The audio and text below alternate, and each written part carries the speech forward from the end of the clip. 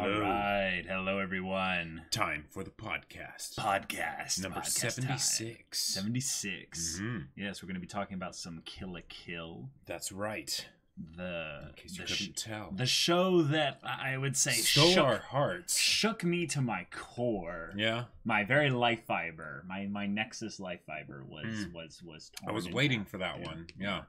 For real. Yeah, this show, it really does hold a very special place in my Kokoro because, I can't remember the last time I had so much fun with a show. Mhm. Like, the closest thing that I could think of would be, like, the Haruhi franchise, because I loved that, absolutely loved that. But even then, that was something where I watched that early on in my anime career, whereas this, it's like, I've seen tons of stuff before, but Kill la Kill, I don't think I've ever watched something as fun. Yeah, I think as far as the overall hype and excitement, hyperdose that the show carries within not only its story but each individual character, it's almost something that approaches a level of meme like JoJo's, but it's something that goes beyond that because it tries to have all this symbolism and extra multi-dimensional meaning. No, I'm not saying it doesn't. I'm saying that it does have all this all this extra meaning and stuff in it. So I seem to recall at one point I compared it to Shakespeare because it has, and you were like, wait, what? Because it has all of that extra symbolism and stuff, but the thing is, you don't have to be looking at that. You could just go to it just for the laughs and the action and the fun. Yeah. And that would be totally fine, right? You would still be getting a full experience, a full meal deal. But there's so much more to there so that you can, if you want to, you can look deeper. Yes, and specifically with Kill la Kill, it's a show that if you want just some ridiculous action hype, ecchi, high quality, crazy quality animation and all that jazz, then it's right there for you. Yeah. And if you want to go in and write essays on the complexity of the relationship dynamics and the coming of age story that's going on, I would say right there in front of you, but also like why behind the scenes, it's pretty impressive. I would say specifically what also makes it so impressive is just the tightness of it. And we're going to be going into a lot of these things. The tightness, wow, and the fact that your voice got the frog in your throat, that specific word. But before that, we have to do a VIP shout out. Yes, Jippen Boy. Yes, Jippen Boy or Jippen Boy. Thank you so much for your support. Appreciate it a lot. So much. It's glad to have you on Patreon and on Discord as well. There's a lot of people who are on Patreon, but I don't know about the Discord and how awesome it can be. So thank you so much for being there, supporting us. I love you so much. Yeah. And this podcast. So y'all who are here, we finished it. We finished Kill la Kill. Yeah. Yeah. I feel like I've moved somewhere far away from an old friend, and now that can only be sated by rewatching it again and again and again. Yeah, one of the things that's unfortunate about Kill la Kill, though, is in the same way that we were a bit predisposed to not liking the idea of watching Kill la Kill because just looking at it from the outside, it looks like a ecchi fueled fan service, just romp without actually any substance to it. Yeah. And what we watched, I would say for what we were kind of looking for in the beginning was, at least for me, something that would have a lot of hype and something that would have a lot of energy to it and give a Gurren Lagann type experience. Because at the very least, I kind of was expecting there to be some similarities there. And the first episode gives you basically the, hey, if you like this, stick around because it gets better. Yeah. Because if you don't like the first episode, man, you probably won't like Kill la Kill. And if you don't like episode 3, then... Yeah. Who are you even? Like, what? Who hurt you? Yeah, this anime, within 3 episodes, basically tells you everything it's going to be and more. And I think also what's kind of special is that it promised so much in just the first 3 episodes that I kind of want to go and rewatch those actually over and over and over again before I go to the rest of the show. Oh yeah. Because I remember going back through notes and stuff and looking at a couple specific scenes in episode 3. And I remember when we were talking about episode 3, our discussion spiked. It went into some like crazy deep areas, and we started talking about how this show was going to be so much more than what we initially thought. And there's a period after that where the discussion kind of died back down a little bit as the show basically started to ramp things back up again from a ground floor level. Because, like, episode 3, even though, like, okay, when you think about it, episode 3 doesn't actually touch on that much as far as the main plot goes, but everything was moving so quickly, and they got to that point of having what would essentially be a final showdown that seemed like a finale on the 3rd episode. We're just thinking, okay, they've kind of promised to do the impossible here, which is, I mean, hey, Gurren Lagann. Yeah, exactly. And then, but the thing is that even when they throttled it back on like the speed of the plot, everything had the same like manic frenzied feel to it, even though we weren't actually getting like big plot details. But because they weren't super specific on what the final plot was going to be, we just knew that there was something about Ryuko's dad, right? And that was pretty much it. We didn't know whether they were stalling or whether this was what the show was supposed to be or whatever. No, see, this is the thing that I think was genius about the first 3 episodes, was when Jacob and I encountered like he's talking about the slowness of, I would say, the like episode 4, really. Yeah, primarily episode 4 and a little bit into the other ones. But what they did in the first 3 episodes promised us something that we knew we were going to get. Like you're saying, we didn't know about plot things and stuff. I think you're like, retroactively applying that. Go back and watch some of the discussions and stuff, because we were so on point with guessing some of the actual thematic things about where the show was going. Well, and that's another thing that it does knock out of the park, because the thing is, like, we didn't, like, okay, we were calling a bunch of the things like Satsuki and Ryuko teaming up at some point, right? Like we were on point with that. But the thing is, we still didn't have anything that they would team up against necessarily. Yeah, but that doesn't mean anything, because I would say in the grand scheme of things, what we saw was the symbolism of the story already being told at a very strong present way early on. Absolutely. Despite all the plot manicness, what I think that if you haven't seen Kill la Kill and you're in this podcast right now, we are going to be talking about a little bit of spoilers here. So fix this travesty and watch Kill la Kill. Start watching Kill la Kill. It's okay. If people have to leave, that's totally fine. This is more for the people. We'll pause things for you. Hallelujah. Yeah, yeah, seriously. But I think this is where the show gets maybe misinterpreted by people that see only the shallow aspect of it. Is they looked at the plot and not the themes, and this is something that, yes, you can make tons of jokes about, but the themes were quite present from the beginning. And in fact, I think they were blaring them at us like with like a loudspeaker horn, you know, from the beginning.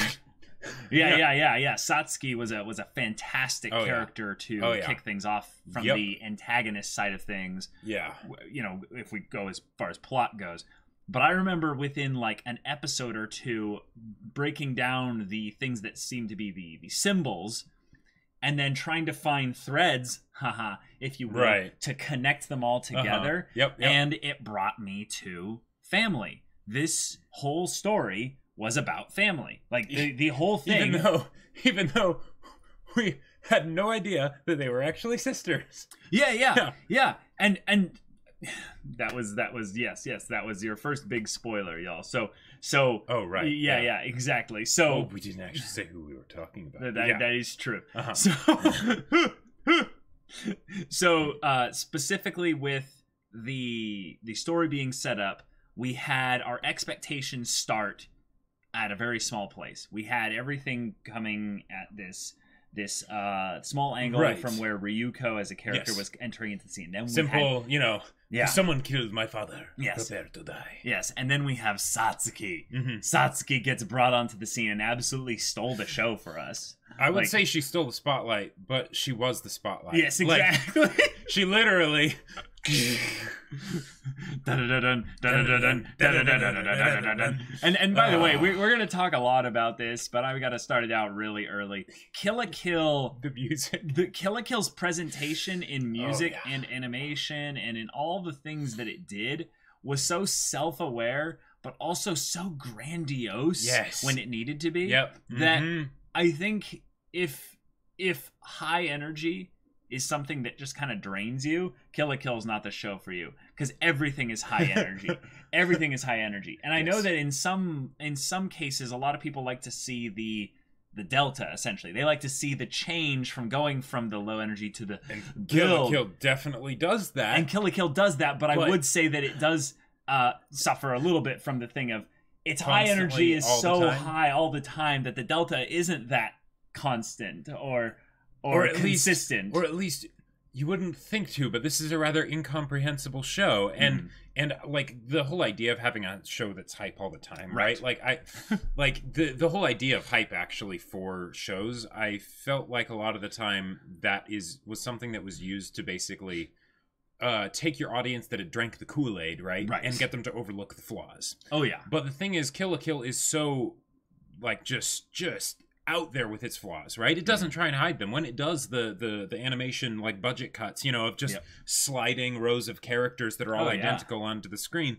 they do it, you know, when, even down to the having like Mako when she spins around go two-dimensional. Oh yeah. You know, all that stuff. Absolutely wonderful, right? But the thing is that because it does that, I don't feel like it's trying to cover up for its flaws, because just like with the characters, they're bearing everything.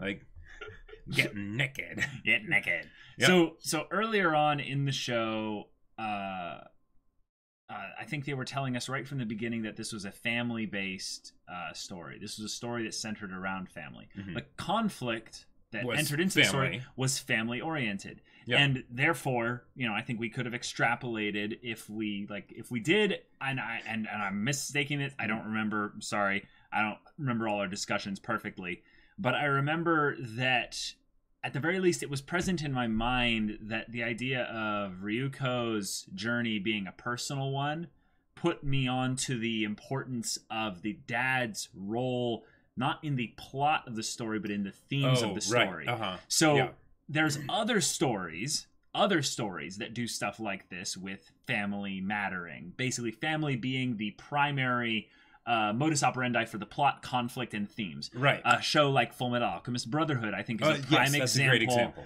of family matters being basically the entire story. Right. Mom dies. Dad wasn't there. Exactly. Little brother's trying to bring mom back. Yeah. Summon, you know. Right. And then the whole story is family matters, right? We care about each other, you know, and it's fantastic. And so, okay. Yeah, that is an excellent example. A lot of the times the family matters thing is also used very badly, because it's you know, let's hear about the drama with the fill in the blank family, whatever the main character family is, or antagonist family, or whatever. And Kill la Kill does not do that. Like, even though there are a lot of familial relations, they do not do that, because it's what it's all about, right? It's not something that's just tacked on. It's one of the core, you know, nexus fibers of the entire show. Yeah. So you have these characters that are brought in rather rapidly in the beginning, because we suddenly get the Devas, we suddenly get Satsuki, we suddenly get Mako, we get, like, the way in which they're thrust into the story is so rapid. Yes, I'm going to use lots of little metaphors again like and again. That. Yes. And as they're brought into the story in these successively quick way, one of the things that they do really, I would say, really in a kind of a wonderful way, is blend them and their introductions into the ridiculous pacing of the plot. Right, because okay, one could say, they would be wrong, but one could say that Kill la Kill's themes are really just more extrapolation by the audience rather than something that was deliberately put into the show by the creators. But that would be wrong. Yeah, and I mean, hey, that's our opinions and stuff. Who knows how much the creators and writers actually meant to put in there. But the thing is, especially the whole thing with the fact that it's so based on threads, if you think about threads, you don't see the threads when you look at a piece of clothing, Yep. right? You have to get real close to see the threads. And usually, like, one random example, but in Lord of the Rings, the movies, right? Saruman's robes, they look plain white robes. Mm-hmm. In the behind-the-scenes stuff, they actually show the robes up close, and there's intricate, like, patterns all over it. But you don't see that from far away, right, on camera, Right. because you just see plain white robes. But That's you've got great. this unbelievably amazing stuff in there if you look closely, right? Yeah. That you just don't see, but you get the effect of it, right? If they were to just have plain white robes, it would look pretty lame, right? Right. And that's, I feel like, what Kill la Kill is with a lot of its themes. It has them there, right? And the level to which they are put into the story is not something that could happen by accident. Mm-hmm. Like, this is almost like scientific, as much as, yes, they have the whoosh in every transformation sequence and all of that. Because this show wants to have its cake and eat it, and I Exactly. think that it And did it does, over and successfully. over. So when the story goes into these manic moments where the plot is just rapidly accelerating, and then other parts where they actually kind of slow it down, Yeah. they take things back to the characters. Yep. And I wouldn't point at this show and say, well, you know, this episode or this thing here was kind of a mistake or something else specifically like that. You can look at specific parts and I would say they're less enjoyable than others, absolutely, because Kill la Kill is some of the highest highs I've seen in anime. So of course there will be things that don't quite measure up to it, across the course of the whole story. Right, but one of the things that's crazy is that the show is 25 episodes long, or 24 plus the OVA if you count that, which by the way we did watch, and that's the next thing coming out for public YouTube access. Yeah. But if you look at these episodes as being the journey of a typical kind of young protagonist coming of age story, we went through all the tropes that would get us to basically, I would say, the end point of a series by about episode 13, 14, 15 or so. Yeah, it's like Kill la Kill is it's condensed. Like It's very condensed. And it's almost feels kind of weird saying that because you have episodes like episode 4 that are like the definition of filler, right? Yeah. Episode 4 does not need to be there, right? Right. Like I could go back and rewatch it and maybe there's like an occasional like reference to something like I don't know, something other that relates to the overall plot, Right.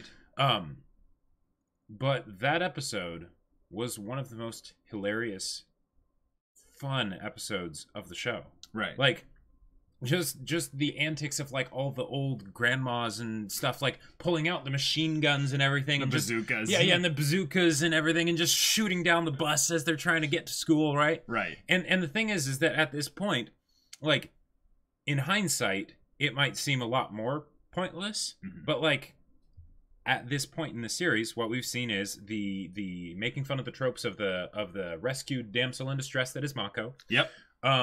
Rivalry between Ryuko and Satsuki, a mystery surrounding her father's death, and that's and that Satsuki isn't just a villain, right? There's depth there. Yeah, they don't But- basically do a great divide and basically have the episode be Right. missing essentially its reason within the overall plot conflict. Yeah, it's still we have things that go on with Ryuko's characterization and the whole past stuff that went on with the dad. Right. It still pertains, and it also still pertains to the whole like school chaos adventure stuff.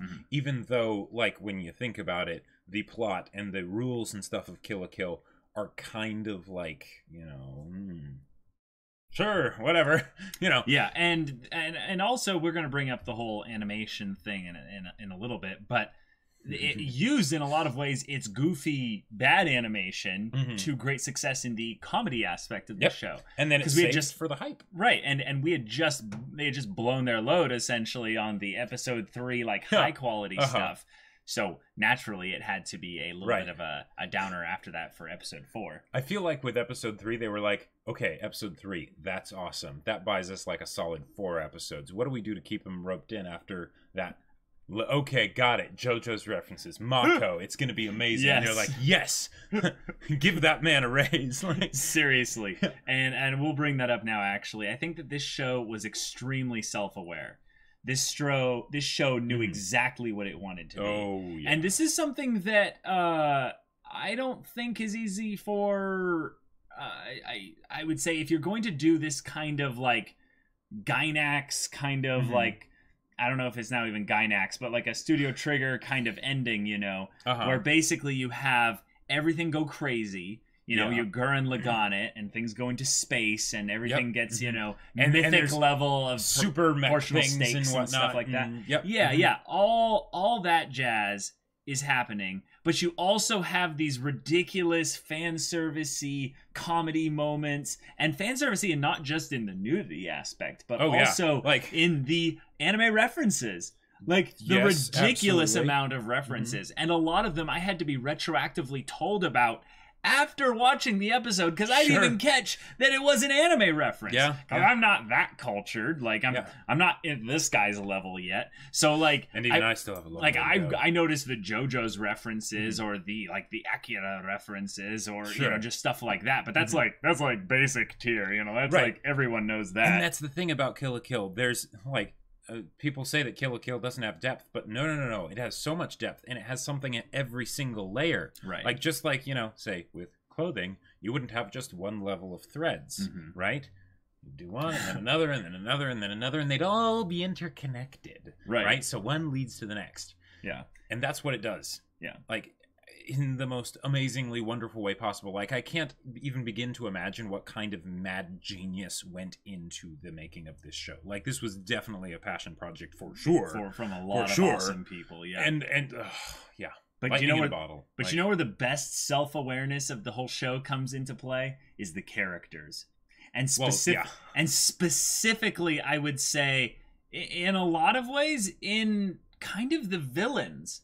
In a lot of ways, I would say particularly not the villains, but the villains of the earlier part of the show. Right. The Devas and Satsuki. Yep. Well, and I mean, Mako, obviously. But we're going to have a whole section dedicated to Mako. And the thing is that, like, once you were talking about that, I'm like, I hope he doesn't say Mako, because it's like, come on, that's so obvious. So it's like, obvious. the sky is blue, you know. Yeah. The sun is on fire. So with every villain that they brought up in the early moment there, we have everything tying directly back into Satsuki. And Satsuki set the stage for what these antagonists would be. She stands proud. She heel clicks and sword taps and shines brightly from on above, and broadcasts her, you know, hardcore beliefs from the top of a citadel with the power of her eyebrows. Yes, which the power of physics do not hold sway over her, or you know, diminishing returns for sound waves. And, I mean, physics were like cast aside long ago, Gamaguri era, like. Well, Gamaguri era was introduced in the very beginning, yes, but we didn't know his connection to Satsuki. No, we did not. In the beginning. Not at the very beginning, but like, just, okay. But I mean, they gave us backstories on every Deva. They did. They gave us backstories for Satsuki. Yep. They gave us basically the question of, do you want us to defeat these antagonists? And we went, oh yeah, they seem so high and mighty. And then we're like, but first we're going to make you fall in love with them. We're like, yes, that is good. We appreciate that. Yes, it's like sure, many have tried, you know, but it's like, no, we're going to make you root for them maybe even more than the protagonist. And we're like, wait a minute, are these actually villains? Are these bad guys? I don't think they are. And here's the thing: the biggest example of a story that I can think of that did that to the level that Kill la Kill did, is Avatar: The Last Airbender with Zuko. So let's just check off the list here. We compare Kill la Kill to Avatar: The Last Airbender, and this is with all seriousness, like which just goes to show how amazing this show is. Avatar: The Last Airbender, Lord of the Rings, and Shakespeare. And Gurren Lagann, obviously. And Gurren Lagann, but that's that's obvious. But like, I feel like maybe that would be a way to get people that haven't seen Kill la Kill and aren't predisposed to enjoy Kill la Kill to watch it, although it might overhype them a little bit, is to say like, hey, if you like Lord of the Rings, Shakespeare, and Avatar: The Last Airbender. No. Because see, the thing is, Jacob, is that you don't go into a story primarily for analysis. That's true. That's one of the things that that's one of the things that most people don't go into a story for. But I think that you could sell Kill la Kill entirely on the virtue of the characters. Yep, you entirely. You really could. And not even the full cast. You just need maybe the three main girls. Yeah. That's it. Mako, Ryuko, and Satsuki. Or yep. wait, but okay, what are the three main girls though, Caleb? We have to figure this out. Mako, Ryuko, and Satsuki. Or is it Mako, Ryuko, and Gamagori? No. We're gonna add the fourth best girl into the mix, but like, then we can add Gamagori Ira. Guys, and then after people that, of chat, is Gamagori Ira number 3 best girl or number 4 best girl? Number 4 best girl. I don't know. No, I'm sorry. I don't know. Ryuko's character development, Ryuko's character development is absolutely amazing. I gotta admit, it was very tough watching Satsuki and Mako kind of duking it out at the top for me, because I'm like, wow, our protagonist just is getting like just like destroyed by these two wonderful characters. Yeah. Number 1. Gamagori's number 4 best girl, but number 1 best maiden. Oh, yes. That's right. Yes, 5. Wait, who would be indeed. number 4 then? No, probably. Oh, sure. I just hope it's not Nui. Unless they put his Nui, yeah. Actually, you could put Ragyo. He earns the title for best boy indisputably. That he does. I don't know. Name competition. Not even name someone that would beat him. Just name competition. Just like someone that comes close. The homeroom teacher, obviously. No.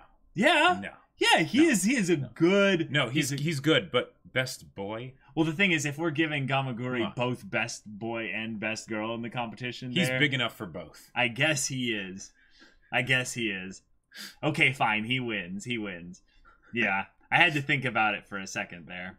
But yeah, Aikuro Senketsu. is Senketsu. Okay. Yeah. Senketsu is a good boy. Senketsu is a good boy. No, but he doesn't beat Gamagori. Yeah, he beats Gamagori. He does not beat Gamagori. All right, press 1 in chat if Gamagori Ira is best boy. Press 2 in chat if Senketsu is best boy. DTR is best boy. DTR. Hey, that's true. Who's to say that Senketsu is male? Like he is a dude's voice, but I mean, come on. One. No, two. See, there's okay, a bunch of 2s. 0. I think they're just saying neither, basically. We just give everyone individual titles. Easy game. Basically, like Kill la Kill did. It had names for everything. Like, and that's okay. And names, by the way. Every time they would do like a school pun name, call it the latent dad in me, but I loved it. I loved it so much. The puns were beautiful. Great. They were the wonderful. Naturals election. Yes, please and thank you. Yes. Like, oh man. Yeah, there was a simplistic, just unashamed overtness with every little bit of the humor that came in Kill la Kill. And a lot of it, I would say, was, while it was overt, a lot of it was something where I'm like, okay, that's really funny. That is definitely something that's just a wonderful piece of humor and stuff. But people would tell me afterwards, it's like, well, it's more than just that. It's this plus all this extra meaning because you don't know Japanese. I'll be like, what? And then there would be the whole thing where they would name things, and then they would have the actual words for the names still be in, like, casting shadows in the show, and like having like Mako lean against one of them or something like that. Like, oh. So I think we only got, I think it was 4-4. It's tied. So yeah, cuts deep. Hey, Senketsu and Gamagori can both be at the top for best boy. There you go. Besides Till My Body Is Dry, what is the best song from the OST? Can anyone truly say? Blumenkranz? But probably Blumenkranz. Oh, but it's obviously but the thing is, well, no, here's the thing. Blumenkranz is absolutely amazing. But I feel like I would say that just because that's the only other one I know the name of. But like, what's there's that other track that is like always in there, and it's amazing. And well, there's a lot of them, but we just don't know the names. Right. Like well, straight up, like just the Satsuki's theme. Yeah, like Blumenkranz, of course. Yeah. I mean, it probably is Blumenkranz. Yeah. Even though it's for freaking Ragyo. Yeah. Psychronia. So how do Sanageyama, Gamagori, and Mikisugi rank between each other in terms of being phallic metaphors? Well, okay. Mikisugi is not a phallic metaphor. He is just a bright, shining light that illuminates all. Oh, yes. He spreads over everything. But Nono's marching band theme is pretty godlike. Oh, that it is. It definitely is. Yeah. Yeah. So we're going to be talking a lot about kind of the style of Kill la Kill. And I think this is something where actually, if people are a little bit more honest, this is where people, I think, both love the show and probably have the most issues with the show, but then call it the plot or all the other things. Yeah, I feel like most of the time when people have problems with stories, like they won't really know why. Yeah, it'll just be something, and it just rubs them the wrong way. Right. Or it didn't quite rub them the right way. They weren't properly serviced. Exactly. And usually that's because they come into it with not the best expectations, and that doesn't mean that they are thinking low of the show, but it is basically just that they maybe think it's going to be way more than it is, and they're not accepting for what it is at the beginning, or they have certain stigmas towards certain things so that they can't fully enjoy it. Like episode 3, like how horrible would that be if we had watched Kill la Kill back when we were a bit more about fan service, and we hadn't been able to enjoy the amazing hype that was there because we were like, these costumes are a bit much, Yeah, that would have been horrible. And here's something that's kind of interesting: is there a specific thing in stories that ruins your opportunity to really I would say get the full value of a story? And I would say that there are a lot of them for me. Yeah. There are a lot of them. And yet I think that Kill la Kill, when you look at how brash it is with all the things in its style that would rub certain people the wrong way, like a specific group of people would be like, no, that's not for me. Because it's not trying to bait you in with it. It's not trying to be, I would say, a kind of a bait and switch kind of thing where it very much is what it is. It wears its heart on its sleeve, and within I would say an episode or 3 of the beginning, very much that this is a very fan service heavy show. It has a lot of specific things in it that it's going to use over and over and over again. It does escalate, I would say, quite a bit. Yeah, I mean, my personal favorite would be the flying air shockwave boob flap that with the camera right there, and it's constantly staying right there and just looping that for 20 seconds. It's gonna get clipped so hard. Oh man. Okay. Yes. So the themes, the style, and I would say all of that in Kill la Kill is something that Jacob brilliantly pointed out to me earlier. There's something that supersedes the logic of the narrative. It's something that is, basically a point where they realized, okay, when it comes to logic into presentation, we are going to throw that out the window and have theme and style rule the decision-making process. And I think that is a brilliant decision. I think that if you can have your story, which is primarily the interaction and conflict between characters, have logical sense to it.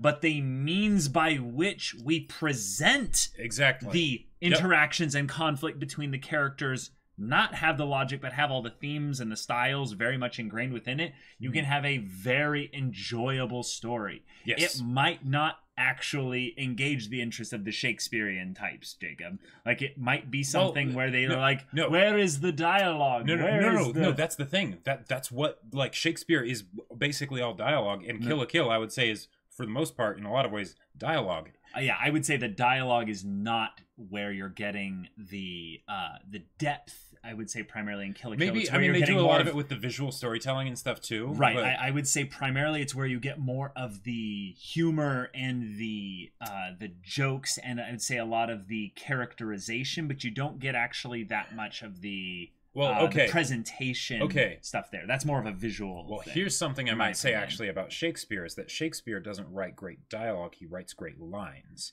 And I mean, he writes great dialogue too, but when you think about it, it's the one person saying something and it's absolutely gorgeous and amazing, and then another person will say something, but it's not as much back and forth.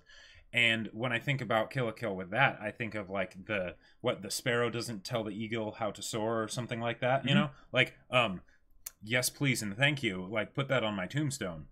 Yes, that's not dialogue, that's a monologue. Right. And I would say that in the writing aspect of it, in the interactions between the characters, that's where I would say a lot of the over the top, nonsensical, ridiculous, incomprehensible good stuff comes from.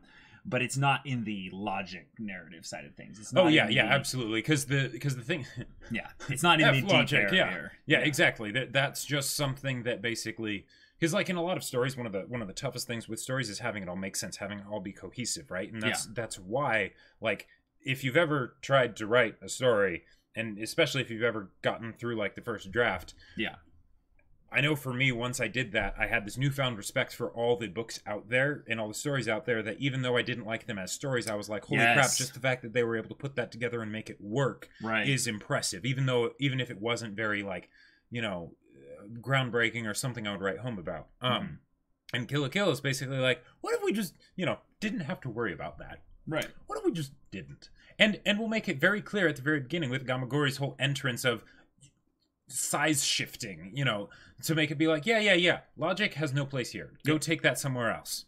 We're having fun. Yep. I think that's something that the story really carries in all aspects of its presentation. It definitely chooses that over the large majority of the time, and it's something that I think wins out, whereas in some other shows they'll try to blend the two, and it ends up looking like they really don't know what they want to be. Right. I would say specific shows that come very close to being nigh perfect at this, at like very specific parts, is JoJo's.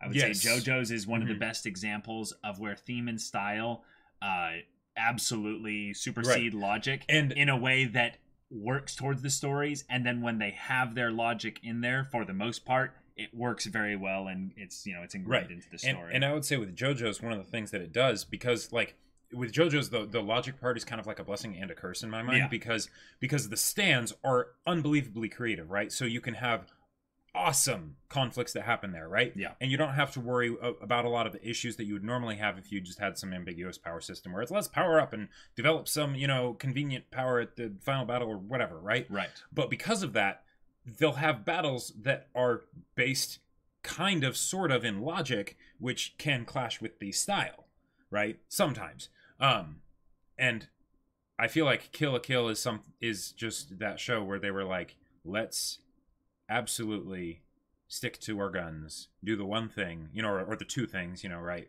But not let it get clouded with other stuff. And if we could get another story like that at some point in the next 10, 20 years, that would be wonderful. That would be wonderful. I think that you can look towards everything in the visual storytelling, the OST, the times where they synchronized the songs with the transformation sequences to give us these huge, like, just cathartic experiences where we were practically like just, you know, Craigasming basically with just joy for this just wonderful, like, just build up moment to happen. I can't really describe it without going into too lewd territories, but but yeah, the idea that, like, okay, because when we first saw the full transformations, we were just like, okay, wow, all right, okay, yeah, this is that kind of show. Yeah. It is that kind of show, you know. But I think you were the one who said it, where you were like, at some point, we are probably going to be so unbelievably psyched for that transformation scene. And well, it's the same logic you'd use for a mecha transformation. You know, right, yeah. Like a Gundam mecha right, exactly. But the fact that there's, like, well, and that's one of the other things. Like, I generally don't like mecha that much.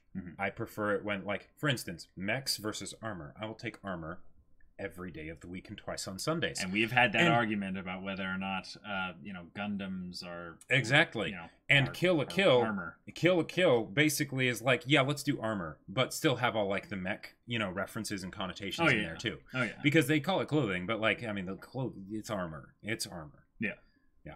I mean, armor is just a type of clothing, right? Exactly. Yeah, And that's what it truly needs to be. Right. Yeah. And I'm the kind of person who'd just rather join Nudist Beach and just be like, clothing is such a waste of time. I'd Gamaguri era it up and just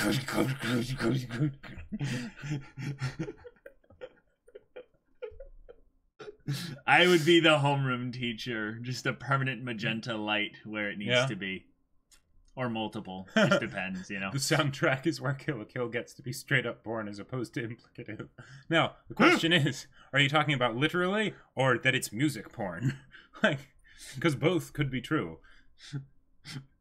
Oh, man. Okay, so you have all these characters, right, in Kill la Kill? And they're wonderful. Yes, they're so enjoyable. They're ridiculous. They're over the top. But I think that we talked about this a little bit in some of the last discussions for the show. And we talked about why we think, in a lot of ways, Kill la Kill edges out Gurren Lagann. And now, after kind of thinking about it for a little bit of time and having a little bit of a respite to realize and rewatch some of the episodes of Kill la Kill, I'm going to rewatch Gurren Lagann pretty soon, probably in the next month or so. I think that Kill la Kill has a better overall story experience than Gurren Lagann. The thing is that's really tough to say. So wrong to say. No, the thing is that's tough to say is that Gurren Lagann spoke to me about two things that Kill la Kill did not. And this is nothing I would say is a weakness on Kill la Kill's part. It's just showing Gurren Lagann's strength. Is that the themes of Gurren Lagann and Kill la Kill's are actually different. Yes, very different. This is something that blows my mind consistently. I absolutely rate Gurren Lagann as one of the best anime of all time, and I also would Kill la Kill. I do like Kill la Kill overall more than Gurren Lagann. It's something that I think I was kind of willing to I would say kind of tease y'all with by saying, but now I'm certain. Yeah. Now I'm certain. It edges it out in a couple areas, and one of the main ones are, I would say, the entire cast of characters. Yeah. And the music. Let's be real. Well, the music is absolutely wonderful. I would say also the OST of Gurren Lagann is pretty freaking fantastic. Oh yeah, well. yeah. Mm-hmm. So with these characters, right? Mm-hmm. This is basically where I would say that Gurren Lagann just basically loses to Kill la Kill, though. Is there are an enormity, like a large cast of characters, like in Gurren Lagann. Yeah. But the characters in Gurren Lagann in some ways try to be more realistic than I was really hoping for in a lot of ways. In a lot of ways, the themes in Gurren Lagann are more, I would say, not realistic, but they're something that ties back into the characters that are meant to be a little bit more realistic in certain ways. Right. Well, and I feel like, yeah, because on the realism thing, it's that while the characters had their shticks, it was very much a character that had a shtick. Whereas with Kill la Kill, I feel like the character was their shtick, and they would hold it in a very specific place and then beat you to death with it. Yes, and that was good, I would say. For the majority of the characters, that was really good. Because when they were their shtick and they owned it, you realize, oh, the characterization is encapsulated in this shtick here, but every time they'd introduce a character, within like an episode or two, they promised development, and they actually developed those characters. Oh, like that's something that just blows my mind. Psychronia, that is a great point. What? I would watch Kill la Kill as a rom-com slice of life, not so much for Gurren Lagann. Yeah, like because Gurren Lagann, the characters are great, but it's more of like the characters that are great are awesome, right? Yes, but then there's a bunch of characters that I just forget about. I don't know the names of and all that. Right, stuff. there are great characters in Gurren Lagann, and you can list them all on your one hand. Right. And whereas on Kill la Kill, you'd be questioning, like, wait, is it 2 hands or 3 hands? Right. Okay, let's do that. So we have the main three. We have Gamaguri Era. Yeah, Gamaguri Era, Non Sanagayama. I don't know about the guy. Not necessarily as much. Aikuro. Ragyo. Aikuro. The family, Mako's family, specifically I would say the mom. Yes, Mako's the mom for sure. Yeah, I would say also the butler, Satsuki's yes, butler. the butler. Yeah, Yes. yeah. I forget his name. Oh, Help me man. out, chat. I can't remember his name, but yeah, he was absolutely awesome. And I think it's kind of like one of those things if it's just proximity to Satsuki and how Satsuki treats him, and because Satsuki's so amazing, it's just like, well, this guy's fantastic. And even though I hated Nui, I hated Nui, I loved to hate Nui. It takes something special to hate someone that much. What was the guy? What was the guy that made the was it Roscoe, the controversial decision, the one who became the council member in Gurren Lagann? Rossiu. Yeah.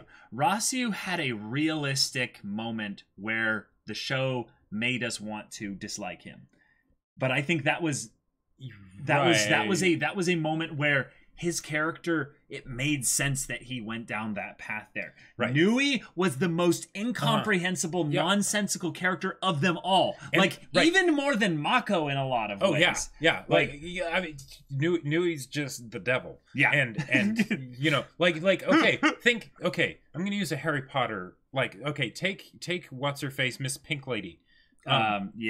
Spawn of Satan, you know, you hate her way more than you hate Voldemort, right? What was her name? I don't know why I'm blanking on this. I should know. She who must not be named. She who must not be named. But the thing is that Ragyo sucked, and I was so excited to watch her go down, right? Mm-hmm. But Nui was something else entirely. Nui, I wanted to be absolutely just eviscerated, blown to pieces. Hate Ragyo of Blumenkrantz, basically. Yeah, basically. Yeah. But I would say the reason why Ragyo is such a fantastic character was we got actual backstory on her. Yes. We had actual contradictions in her characterization that were consistent with not only the themes of the show, but were centered around the primary conflict of her character. She had an actual goal that she stuck to and didn't give up for the entire series. Yeah. One of the things that is horribly lazy, in my opinion, in terms of writing antagonists, is to make their goal change for the sake of character development. Now, here's something that's very easy to do. Is you say, you thought this was their goal, but their actual goal was this. Now, you want to see where that's done perfectly is Satsuki. Look at Satsuki's goal. We basically called her goal 10 episodes before it was revealed. Right. It was so freaking obvious because of how much other stuff was said around it. And then when they started making them basically heroes of their own story, we were like, well, she's going to take all this and utilize them as her personal army to supersede her mother. We don't know what she's going to do after that. Yeah. But the thing is that even if you don't realize that that's her goal, Satsuki's goal, right? You know that she has a goal that is mysterious and there's something to it, right? Right. Not all the cards on the table. It's not a straight played game. And so you know that there's something there. Because I reveal my plan after all this time can be done to great effect, and it can be absolutely wonderful when it happens. But the thing is, it is not the same because you still have because I feel like with Rossiu, that was in Gurren Lagann, that was one of the big issues that I had with him, is that I didn't care for him all that much in the earlier points because I didn't feel like he contributed all that much. Maybe I would think differently if I went back and rewatched it now, but and he's better on rewatch. I will say that. Okay, yeah. He's okay. I could definitely see that. But it was the ending portion where we saw this different side of him. And I'm not talking about the whole trial thing and what he does there. I'm talking about the negative effects that certain things have on him, right? Right. That was where I loved Rossiu, right? And the thing is that while I have no doubt that he would get better on rewatch, there would still be the aspect that I would have to put up with all these points where I'm like, I don't really like him right now, you know? And the thing is that with someone like Satsuki, now comparing Satsuki to Rossiu is... Say it isn't so, Joe, but but we don't have to put up with that, right? It's very clear she's got a game going, right? She's got a game going, and then there's all the payoffs that they can have happen, but the journey is so damn enjoyable. every time they showed her recruiting the Devas, and she's 5 years old or something, Right. with her still with her sword and her serious face and her eyebrows. Yeah, the story basically took the theme style approach with regards to, you know, logical character decisions and stuff. Mm-hmm. You know, like a 5-year-old that can command basically and have the foresight to take down her mother and all that stuff. Yeah. Because I think in a lot of ways they would rather have their characters be enjoyable than like logical or even incompetent. One of the things that I think a lot of stories do for the sake of realism, is make their characters incompetent at things, and that's their flaw. But the thing is that there's sometimes no actual in-character reason for their incompetence. They're just incompetent for the plot's sake. Well, there are a lot of moments in Kill la Kill where Ryuko is incompetent, not because of the plot's sake, but because the story has had no rules as to what she can or can't do throughout the beginning. So she's basically bumping into all these other extremely competent people, and they're just like, no. Gamagori basically just standing there, broad-shouldered, just being like, you cannot pass. You know? Usually it doesn't matter because she's the protagonist in Kill la Kill's, you know, so eventually we know she'll surpass it anyway. One of the other things, you were saying the whole thing of, like, the characters having a change in goals. Yeah. As a means of characterization. One of the other things that, like, was that exactly what you said? I'm not sure. But one of the things that frustrates me a lot, is when a villain will get basically convinced out of their struggle. Especially if they spent decades, you know. Exactly. And especially if they were talking a bunch of shit about it leading up to it. Because if it's something where you can tell that this person is maybe just like a hurting person that's like taking it out on those around them, then I get that. Because they've set up that there is internal struggle and conflict, right? But if you set them up to be the person where they, you know, I am Loki of Asgard and I am burdened with glorious purpose. I hate that line because it's him that's saying it. But the one with all the internal conflict. Exactly. And the thing is that Kill la Kill doesn't do that. We talk about how much we hate Nui and Ragyo, but they are excellent antagonists because, one, there's no logic in Kill la Kill, so why bother having like bad guys that basically have that depth to them? Instead, they just have people that we think are the bad guys that have depth to them, and then it turns out that they're not the bad guys, right? But with the way Nui and Ragyo are just so overwhelmingly sickening, right? That does so much. The fact that they stick to their guns all the way through, the fact that Nui, even after she gets her arms cut off and all that stuff, and even though she knows that Ragyo doesn't care about her at all, and even more crazy comes out of her. Yeah, and even more crazier comes out of her, and you know, all of them and everything. It's something where they stick to their guns, and that makes it so much more enjoyable when they get taken down. And the thing is, this is something that doesn't work in a lot of stories. It used to work in the old times, but it doesn't work anymore most of the time with modern stories. And I know there's a lot of like relative pointers in my grammar here, but basically because stories got better, so they were like, we need to have more human people, right? But this Kill la Kill isn't about, well, okay, it is about humans because there's the main characters and stuff, but humans are humans, right? Clothing is clothing. But it's about incomprehensible people, yes. So they can have characters like that, and it absolutely fits. It totally makes sense. It would feel weird if they weren't. Yes, when you look at Kill la Kill and you blend it together and say like what the presentation serves, and even the characters and all that, what does it serve? I would say it serves for the purpose of the entertainment, the medium of entertainment itself. But I would say whenever you look at, say, like the plot or the kind of the structural things, those are all in service of the themes. So even when you have an overtly simplistic, I would say, character like Nui, who in a lot of ways I could say, and I think Lyriat was saying this earlier, you can feel a little bit like the Azula vibe from her, but it's not given enough focus for it to be something that they were meaning to go like deep into. Okay, but I'm just saying that's there if you wanted to look for it. It does say, go in service of the themes though, which is the whole family, right? You know, as basically a surrogate daughter, exactly. You know? Well, and surrogate, all the other stuff that went all along with together, other things, and because they absolutely built up Nui to be just one bag of cats crazy, Yep. And you're just waiting for the point where this unravels and she gets to be taken down. and with the whole Azula treatment, they never go into the thing where showing more her sympathetic side. It's, in my mind, it's rather just the thing of she's absolutely crazy and she needs to go down, and yeah, she's probably going to stay crazy to the very end because it's too late for her. Yeah. You know, it would have been great if someone helped her out and, you know, gave her a good talking to if Satsuki tried to recruit her early on, you know, but that's that. That's that. Yeah. And I'd say Ragyo as a character ending on that, like, specific note. Like, Ragyo ending in such a way to where she had truly, like they're memeing in chat right now, she had truly rejected and forsaken her humanity. Yeah, yeah. And we saw those decisions. We saw a lot of those moments where she gave up a little bit more and a little bit more and a little bit more. And it was at a point towards the end where I think you could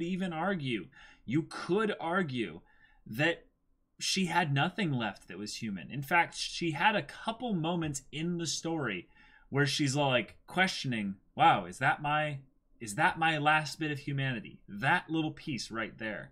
Is that it? I guess it is. Yeah. And then, yeah, it's basically just like, I guess it is. And let's go. Vroom, vroom. And I think what's you know, cool, you bring back all of the themes, and I remember Jacob and I constantly bringing these up over and over again. The idea of, you know, coming of age and blood and family being something that's bound by blood or beyond blood.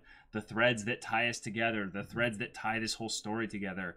The awakening of who you are and your sexual identity, but also just like who you are as a person, and then just identity in general, just all of that being this, I would say almost homogenized and still accented at specific points, just gift that Kill la Kill was to us to experience. I hope that other people can see that within the overall experience and get a lot of like real world value in it as well, because it's a very smart show despite being so incredibly stupid. Yes Like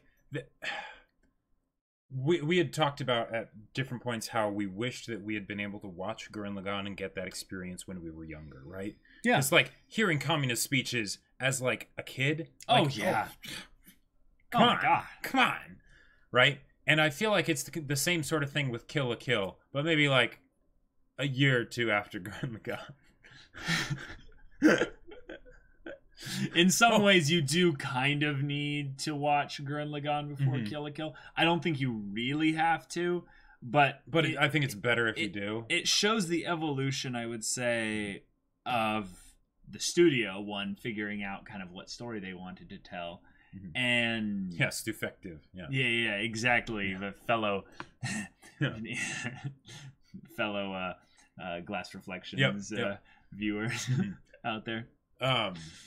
Yeah, like it's I almost wonder, like, okay, no, this would be terrible. Like, okay, son, it's time to have the talk. But first let's watch this Let's watch Kill la Kill. Yeah. Oh my God. Can you imagine being like 14 and watching this show with like whichever parent or whatever would be the worst, like whichever one you don't want to. Right, yeah. The most, like, that would be, oh boy, like not even withstanding the transformation sequences, you get into things like later with Ragyo and you're just like, oh, this is just uncomfortable no matter who I'm with. Like, I'm alone and this is uncomfortable. Like, no, like the cat, no. Oh man. Yep. Yeah, 1998. I just watched the first episode. It went from WTF at the beginning to this is amazing at the end. Yeah, I would say that Kill la Kill in the first episode to the last episode in a lot of ways does that as well. Is you'll be kind of just WTF throughout the show, enjoying it, and then at the very end you'll just go, wow, that like changed my life, maybe. Like I'm sure that a lot of people might not enjoy it as much as like we have, or even like they might dislike it. I do think that a lot of the people that dislike Kill la Kill haven't watched all of Kill la Kill. That's just one of my predictions. Right, because the thing is that if Kill la Kill is not the type of show for them, they're not going to finish it, right? And if they do finish it, how could they not like it by the end of it? But one of the things, right? But one of the things that I think is cool about Kill la Kill is there are certain other stories where they were guilty pleasure, and then you grow out of them. Or you know or what rather, I mean? Where you finish the show, you loved it, and then looking back on it, you feel guilty that you loved it. Yes, exactly. And I think Kill la Kill is the kind of trash that actually matures the more it gets you look better back with on age. it. Yeah. Yeah. Mm-hmm. Yep. Like a fine wine. Seriously. Yeah. Even when alone, you could fear God is judging you from above, Mesker. Oh my God. I personally didn't enjoy, and I watched it all. Perverted Old Man. It seems like it would be exactly the kind of show for you. Yeah. Wait. Lyric says, take parent through all of Kill la Kill to open up about sexuality. Mom, I want to space scissor the t-shirt aliens. Basically, yeah. Oh, yep. That's great. Well, and the other comment earlier man. up of like That's feeling bad for Nui because seeing Ryuko tear Junketsu off of her, and then realizing that Nui didn't have a Mako. Yeah, like that's another great point, Lariat. Yeah. It's yep, and they don't actually draw attention to that. They don't focus on it or say like, do you notice about how if only Nui had a Mako, No, they don't do that. Yeah, but it's there. Yeah. When we get, I would say when we get kind of into that space again where we want to shill Kill la Kill. And we're not really ashamed of it. Like we're not kind of embarrassed about shilling Kill la Kill to like lots of people and stuff. First date. So there's the show I want. Hey, I mean, if they like anime, then like if they like anime, they've probably already seen it. I mean, they probably at least heard of it, right? Jake, because I was at Frisbee recently, and I was asking someone about anime, and they're like, "Oh my god." Like, I love anime. And like, oh, cool. Like, what have you been watching? Like, well, I watched, like, old stuff. And, like, I thought you were going to say it's like, Bleach and Naruto and One Piece. Okay, there was the one person that only liked Fairy shonen, Tail, yes. Yeah. This person then went into how they loved, basically, like, grand epic narratives and stuff like that. So, Hajime no Ippo, I told them that we were, watching that stuff. Heroes? And they were like, oh, Hajime no Ippo. No, I don't think they even knew what that was. Oh. But they mentioned Naruto...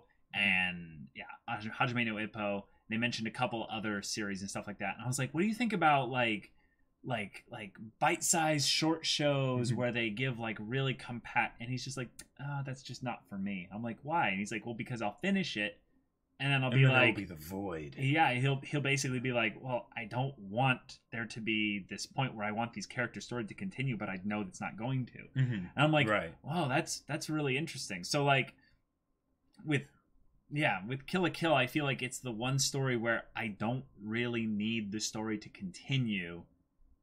It's going to feel like the void there, but upon kind of thinking back on it, I realized that like in a lot of ways, because it was so well done, having no more of it is the perfect way to end it. It's the same kind of thing like Avatar: The Last Airbender in a lot of ways. Yep. Like when people were clamoring for a season 4 of Avatar: The Last Airbender to be focused on the search for Zuko's mom. I remember even back then being like, like they could do that, but it ended so perfectly, like so absolutely perfectly that it feels like it would be a bit of a disservice, not a fan service. It would actually be a form of fan disservice to go into that.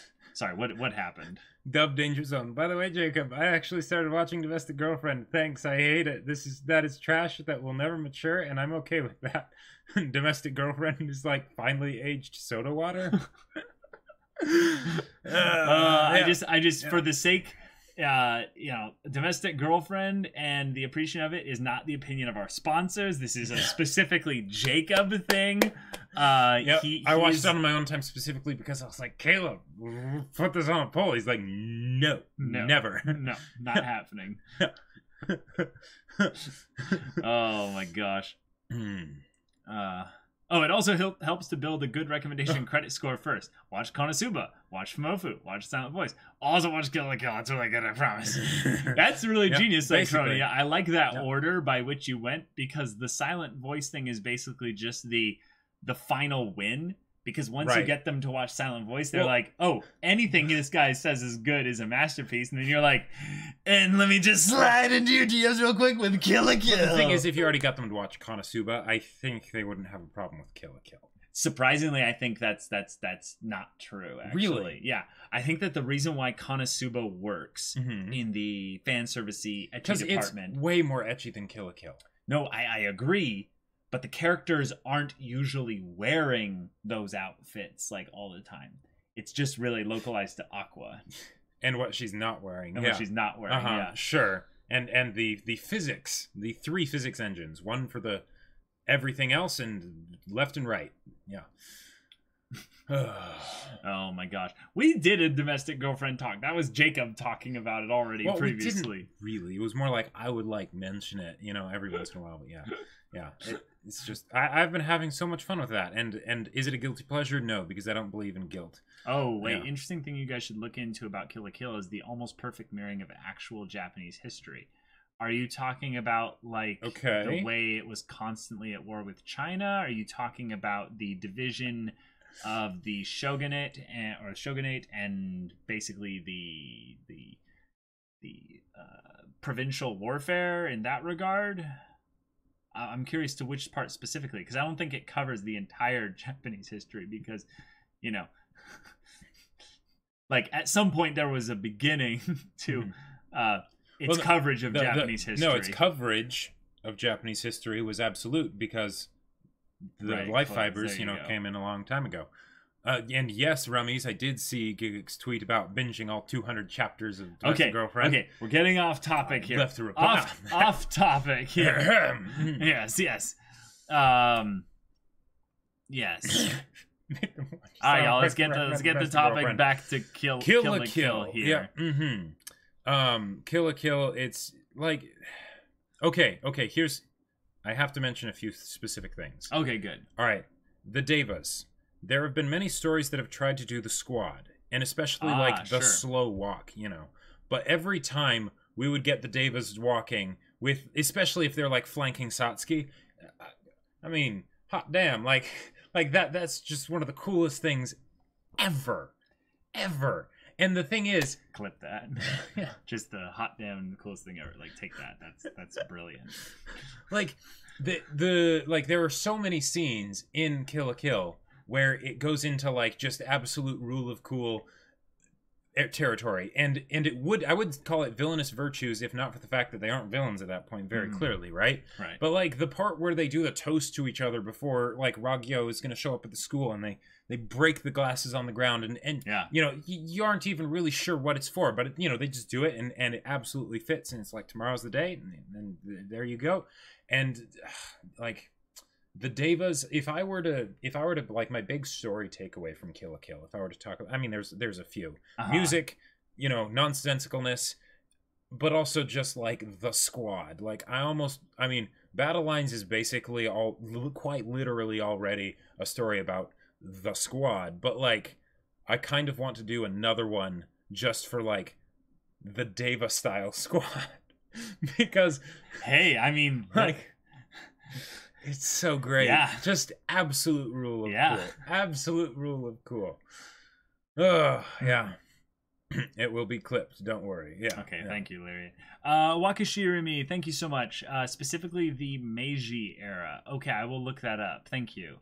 I don't know specifically what the Meiji era is, but I'm a big fan of history. It was probably the only subject in school I was really good at, so I will go and check that out.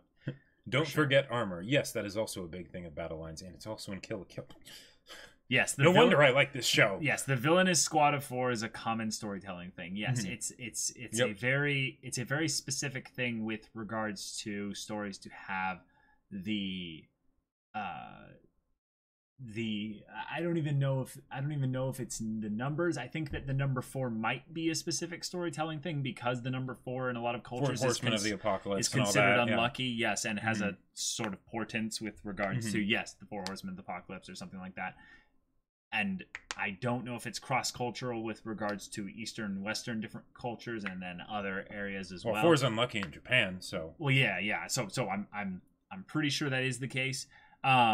but specifically in any kind of story where the squad is essentially there and present, that goes into like early stuff, like on both the protagonist and the antagonist side, because it's not just like an anime you have power of friendship like with what Mako represents in the whole story, but you have characters who have to rely on each other, but still usually in these stories they're led by someone. And the devas, we call them the devas and not the devas and Satsuki, because they themselves are their own own unit. Exactly. And they all as a unit follow Satsuki. And that's a good thing to differentiate, because Satsuki is not one of the devas.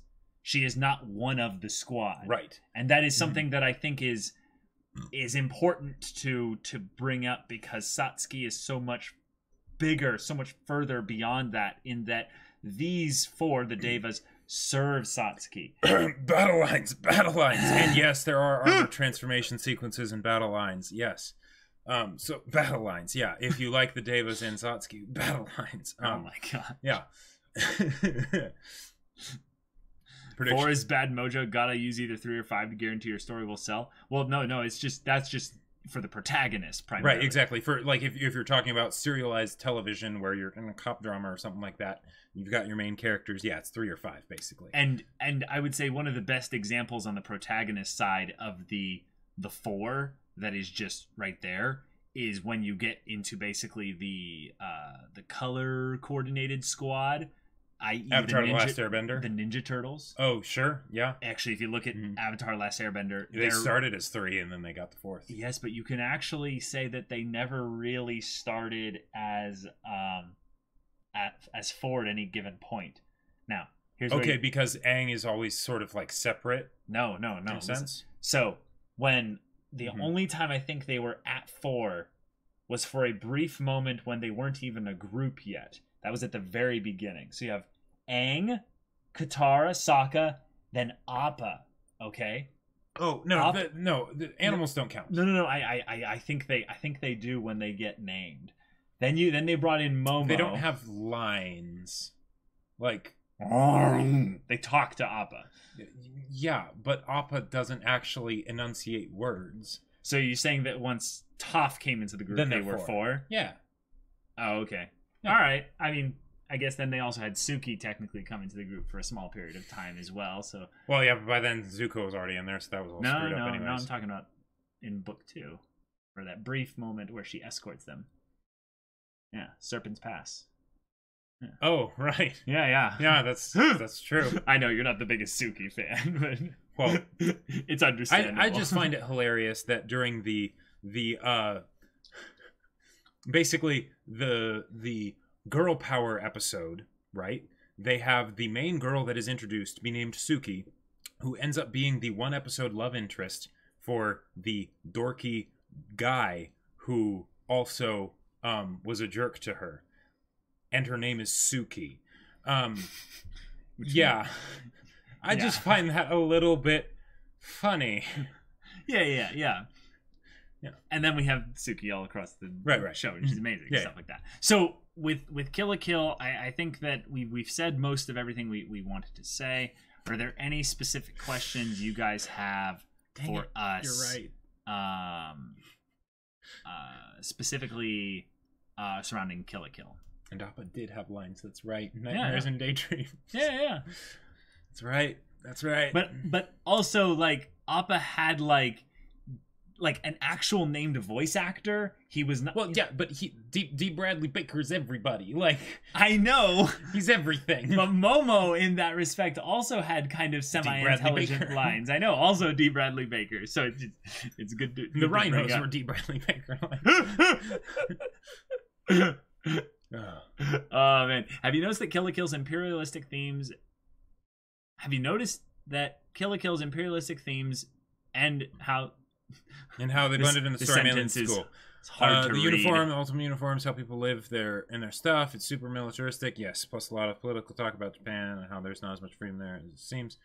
Well, sure. I mean, like the fact that the children are all basically like securing their parents in their family's existence by their performance in school and stuff. Yeah. Oh yeah, yeah, and there was some some slight even fascist tones that were put into the story to specifically sell that point as well. I think that that's something that was to show the problems that existed in the world because of the dictatorship essentially that existed at the very least within the school via the rule of Satsuki and her family, and also existed as a structure that needed to be torn down. And I think you could also say that that's a structure that most kids see, in their parents as they grow up and they start to realize, oh, their parents don't actually know what they're talking about. They see it as, this dictatorship must topple. I must rebel against dictatorship. Oh my gosh. Yeah. That was the laziest of... Oh, man. Okay, so apparently Kamina's voice actor voices Guts. Wait, what? Yeah. You mean... Daiki, yeah. Guts the dog. Guts the dog? Guts the dog. Okay. That is amazing. Yeah. I wow. No idea. Where did you see Daiki? I can't even see. Oh, there it is. There it is. Yeah. Would you two have preferred or added anything to Senketsu's fate? No, that's Senketsu tough. I think is a portion of the story that to be honest, I looking back on the story, I think I could have analyzed Senketsu more. Oh yeah? Yeah.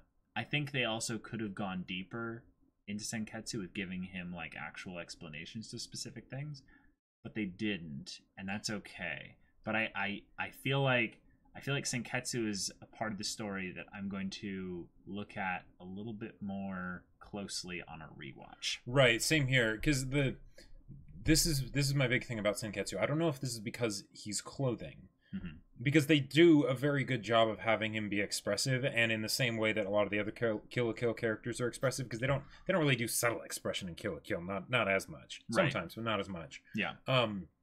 But with Senketsu, my attachment to him wasn't as fast as the other characters. Yes, absolutely. Like I got attached to Gamaguri way faster than Senketsu. Yeah. Right? Like, because I still kind of saw Senketsu as just the clothing. The clothing, yeah, exactly. Call me a jerk, but everything that he wasn't armor yet in your mind. Yeah, maybe that would have changed my mind completely if he was just like made of metal. You know, Jacob, in Battle Lines, are we gonna have talking armor? So I debated that, actually. That was something that I strongly debated. I was like, do I want to have there be an onboard like computer system, AI that is in like the armor that helps them with their stuff? Oh my gosh. I really thought over that one and mulled it over a lot and spun it around in my head. No. Yes, I know he's clothing and human. I'm saying that when we started off with him in the story, a lot of his depth came later. Like, yeah, and a lot of his depth in the beginning was stuff that I think I tried to extrapolate out of little bits of data that weren't actual evidence pointing towards that specific conclusion. But I knew he had to have some depth. I was just trying to figure out what it was. And a lot of it ended up being thematically correct, but not plot correct, if that makes sense. My predictions regarding Senketsu. Right, yeah, because his role in the story thematically was very similar to the whole, father thing and all that connection. Mm-hmm. Hence, him burning up at the end makes sense, right? Because, even though he wasn't actually her father. Serious question here. When asked, would you openly say that Kill la Kill is one of your favorite shows? Absolutely. Now, are you saying would we recommend it first? Well, or would we say first thing when someone says like, what are some of your favorite shows? Would I immediately say Kill la Kill? No, not necessarily, because the thing is, it wouldn't do much good for the other person. Because the thing is, I wouldn't want my saying Kill la Kill to cause them to basically not value my opinions on other things, because they might have heard of Kill la Kill and already had a wrong, but basically a preconceived notion about it, right? Yeah. So that then when I try and recommend to them a silent voice, they'd be like, So we don't do you tell strategic. Here's a way to thinking about it. When someone asks you what your favorite shows are, or what are your favorite shows in general, do you list all 50 of your favorite shows? Like, Right, exactly. Like, Yeah. is it our favorite show of all time? No, probably not. Like, not in terms of like if I had to put all of them out there on a line. No, it's still It's not. up there for me. It's really good, and It's I up there. don't really care too much about putting on numbers on things Right, because like that it's subjective. specifically. Like apples and oranges. How can you truly compare them? Yeah. Yeah. Seriously. Mhm. Oh, Star Platinum 08 with the Twitch Prime resub for the 5th month in a row. Here's the real question: Maruko or Gamako?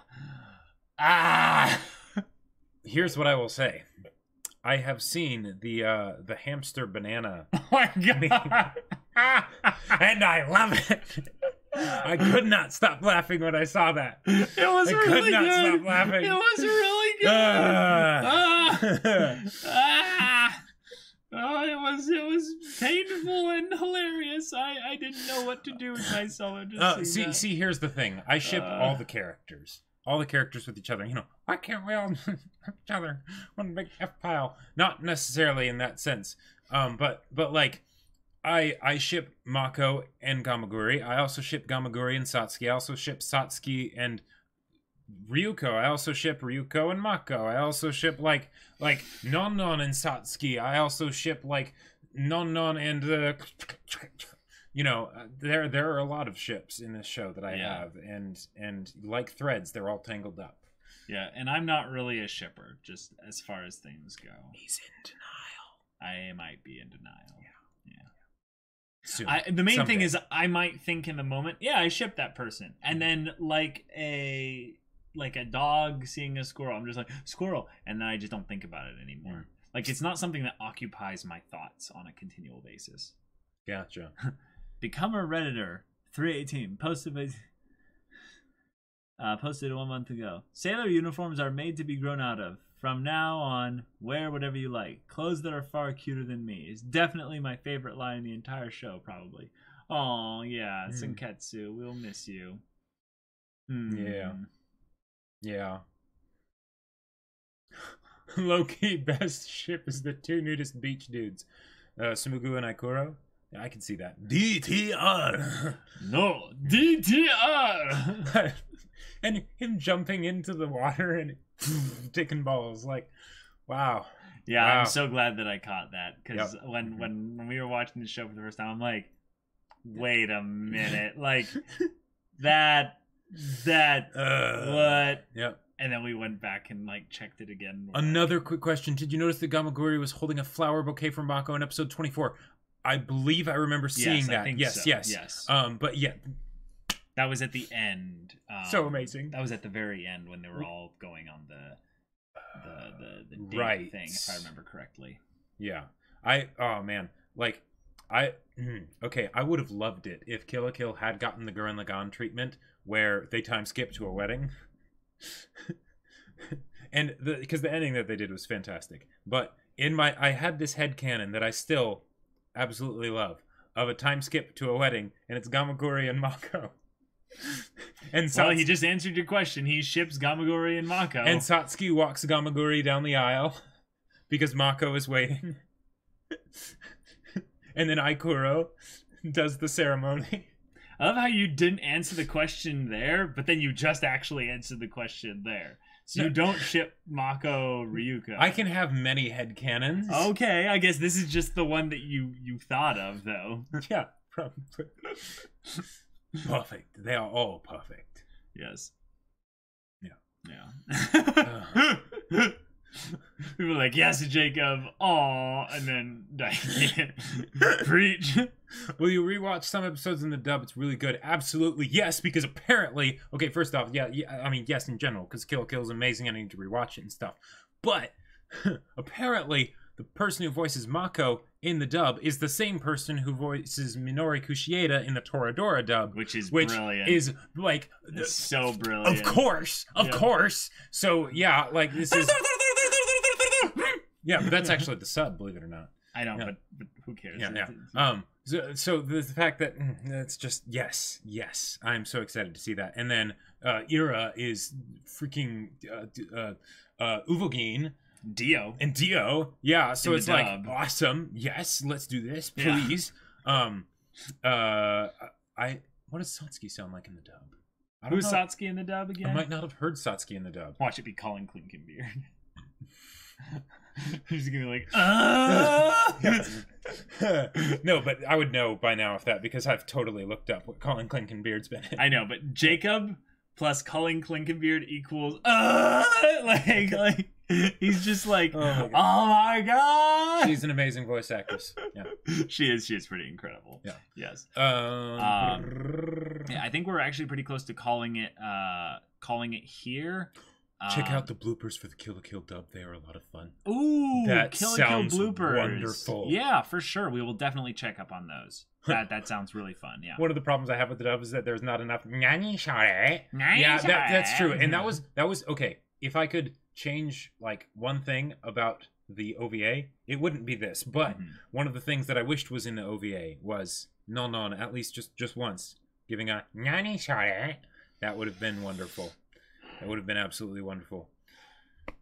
So I think as a proper way to end this, we need to remind you all to not lose your way.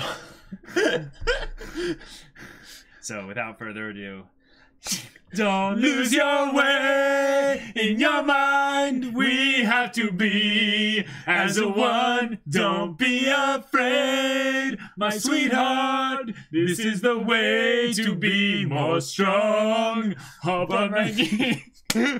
Sinclair, my body's dry.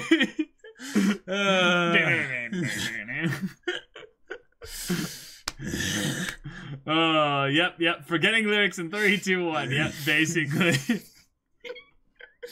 Yeah, pretty much. But y'all, love y'all so much. Thank you so much for hanging out on this podcast. Yep. Kill la Kill is just a wonderful show. Yeah, exactly. No, my body dry. Yeah. Yes. Oh, one more thing for sure, Rummies. One genius thing I think the show did for Senketsu is that he was made specifically less talkative in the first half before the second half. I think as their bond develops and the development of Ryuho increases, he becomes more independent too. And when in the end he reveals that he is absorbing life fibers to become more sentient as to have his will of his own, and how he became his own person. We are not human. We are not clothing either. Oh yeah. That's great. Yeah, glad you could make it for the very end, Bloodhawk Flock. Oh, yes. Good to have you here. Yes. Poor Rob having to sync your singing up to the actual music. Yes, specifically in the 24th episode, at the very end of the discussion, when we did the Don't Lose Your Way, he synced up the music and slowly accelerated the music based on our offbeat singing of it. Because we accelerated into the song as we kept singing. Yep. Wow. Yeah. Pretty crazy, huh? I need to see that. Yeah, it's pretty awesome. Oh. So yeah, y'all. Tomorrow, Berserker, 3 p.m. right. Pacific Standard Time. That's right. On Thursday, Divinity Original Sin 2 co-op stream, 5 p.m. Pacific Standard Time, and on Friday, Witcher 3, 5 p.m. Pacific Standard Time. Yeah. So check all that stuff out. Leave a follow if you're new and you're not doing that yet, so you stay up to date on all notifications and stuff like that. And before we cut off, there's 2 things. There's 2 things. So one, battle lines. It's amazing. It's got armor. It's got transformation sequences. It's got squads and all that jazz. And it's awesome. It is awesome. But also, you may have heard me talk about Critical Role at some points. Now, there's a Kickstarter for Critical Role for an animated series made off of it. Now, if you haven't heard of Critical Role, you might be like, what? But the thing is, it's absolutely awesome, and I'm so excited for it. And like, you should check out Critical Role because this is the thing that's going to be coming and it's going to be cool. So yeah. What the hell is battle lines? Good one. Yeah. So y'all, we'll see you all tomorrow. Yeah. Hopefully. But until then, we're Semblance of Sanity. I'm Caleb. I'm Jacob. And we'll see you all next time. So, as long as they don't lose their way, Jacob, what can they expect to see with the they can expect scissoring drills in battle lines? Oh, in battle lines. Yes, okay, so as long as they don't lose, well, okay, armor for sure, because armor is just the sexiest thing ever, and it's true armor. There is a beach scene and it's very plot relevant. It's very important that it happens. Yes, and it's wonderful and it's fantastic. There is also